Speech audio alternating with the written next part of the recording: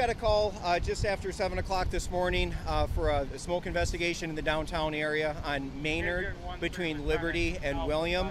Crews got here, discovered a fire in a one-story commercial occupancy. The fire we believe originated in a smoke vape shop, and the building was shared with a restaurant. The fire was very deep-seated. We had early collapse. We are defensive operations at this point. So we're pretty much just waiting to be able to put the fire out from an exterior position. Yeah, any idea why it's so hard to put out? This is the building's probably at least 60, 70 years old. There was a lot of product from the vape shop. There was a tremendous amount of material from the vape shop, which is extremely flammable with the cartridges. So that's what really took the fire off. And then we've had a lot of collapse, which is why the fire is so deep-seated. Not so much explosions, but it's a significant fuel load.